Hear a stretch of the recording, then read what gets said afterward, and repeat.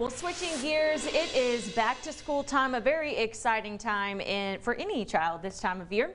And students there at Dutchtown Primary are heading back to school with a whole new place to learn in. That's right. We're going to check in now with NBC Local 33's Courtney Williams. She's live this morning in Ascension Parish, where they're having their first day of school tomorrow, but already there's excitement building for that first day. Courtney, good morning.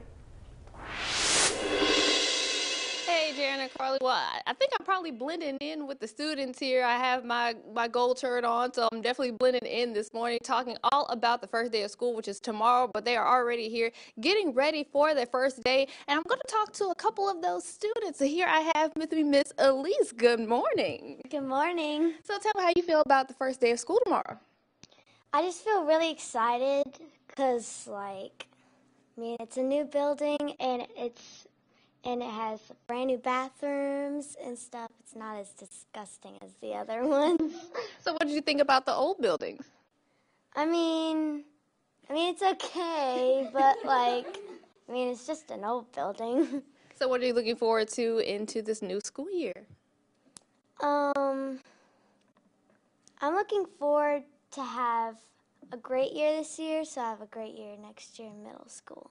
All right, awesome. And here I have with me just the lone wolf, the only boy in the group, Mr. Evan, who's going to second grade, right? Yes. So tell me a little bit about how you feel about the first day of school tomorrow. It's going to probably be great in school.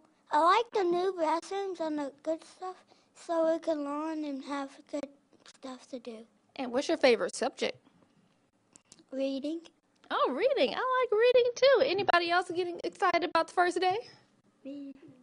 Everybody, I see. All right, awesome. So what's your favorite subject? Math. Math was one of my favorites growing up too. How about you? Social studies. Math.